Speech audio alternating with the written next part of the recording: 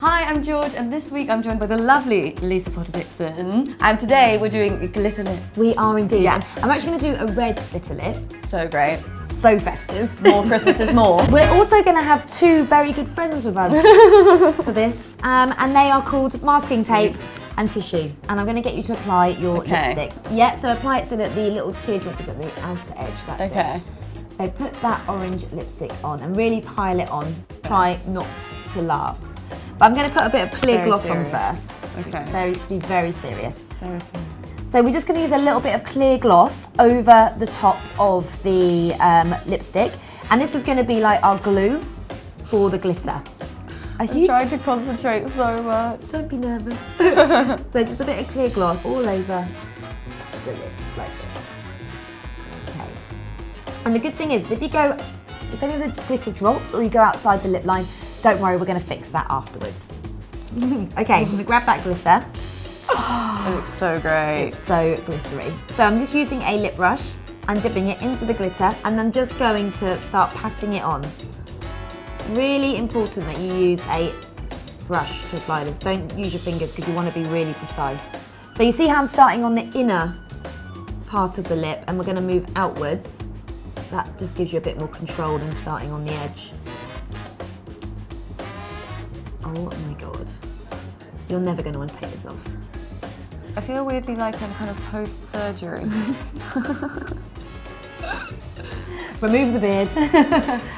So what I'm going to do now is take the masking tape, and it's really important to use masking tape and not sellotape, because sellotape can be a bit harsh. You don't want to rip. Don't want to give yourself a chin wax while you're there. No, you don't. So what I actually do is take it and then just a few times on the hand just to take off a bit of the stickiness. And then anywhere that you need to remove the glitter. I was telling George earlier that my cat rolled in glitter that I spilt the other day. And ate some of it. That was my dog licked some of it, and he was like walking around like this with a glittery tongue, but he's fine, don't panic. But don't try masking tape a cat. That doesn't work quite as well. Just a human. The human glitter. Exactly. And then to finish, I'm going to conceal around the lips just to make them pop even more. And this is when you would put your foundation on, if that's what you were. Oh my god, it's so great. So what you're gonna need for your top tips: drink out of a straw all night, and don't go kissing anyone underneath the mistletoe because everyone will know it was you. Because everyone's gonna want to kiss you. Yeah, that's true. The glitter will transfer. Look how gorgeous that looks. That is amazing.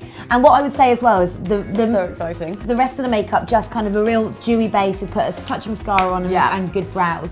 You really don't need anything else apart from that. Yeah. Nothing else. Exactly. maybe some glittery shoes to match, but Dorothy shoes. Yeah. Yeah. Glitter lip. Wow, it looks amazing. Today we're all about what we're doing. Glitter tears of joy, obviously. Glitter tears of joy. Okay, so what we're going to do is we're going to start with actually mascara. Yeah. And we're going to use a blue mascara. Perfect for party season because if you're a bit hungover. Oh yeah. Pep. Bit of pep. Okay, we're moving on. Okay, so actually what we're going to do is we're just going to apply it onto the top lashes. Just the top lashes? Yeah. Okay, I can do that. I mean, we wouldn't want to go over the top. Quite like normal, and then what you're going to do is turn the wand and go vertical, because then you can get all those tiny little inner corner lashes and outer corner. And just go for it. That looks amazing. Okay. Yeah. Moving on to the glitter.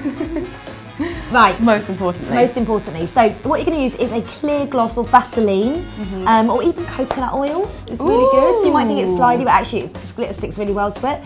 Remember, wherever you put whatever glue, like formula, wherever you put it, that's where the glitter's going to go.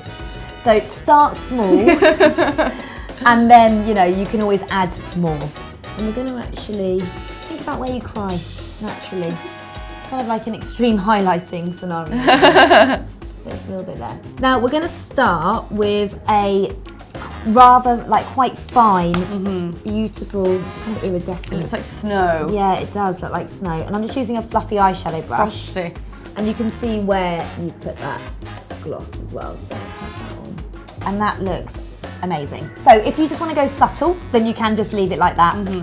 But we're not going to. There's no point going subtle with glitter, people. There isn't. Have a look at that, see how it looks. I think it's also a great excuse if you wear it at a New Year's party to swirl your head around a lot, get all the lights catching your glitter. You have to dance like a babe. And with this, you can just kind of let it,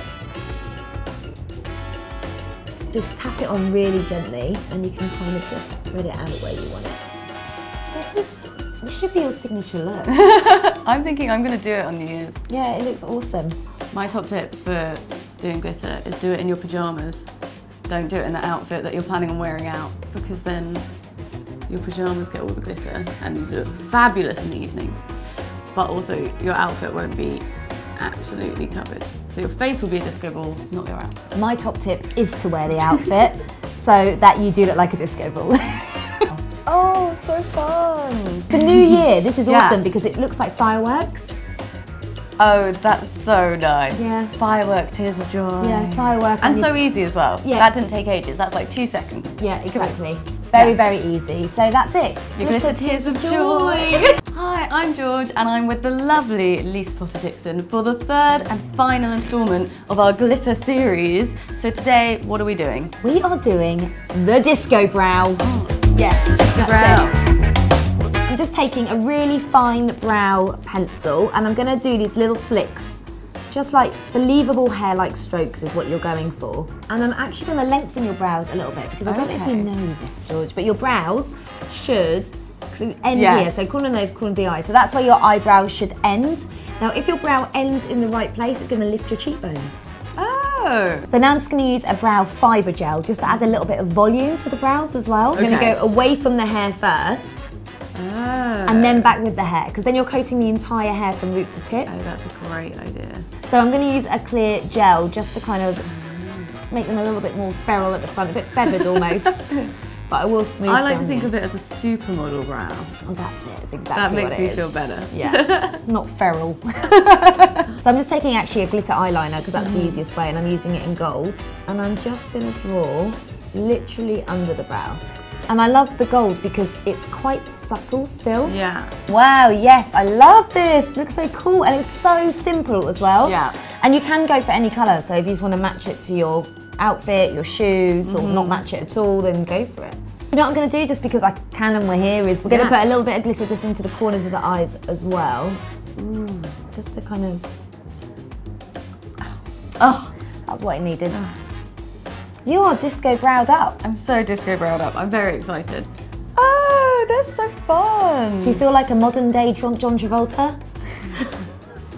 I feel kind of like The Bee Gees? space disco. Like I feel quite like futuristic disco. Yeah.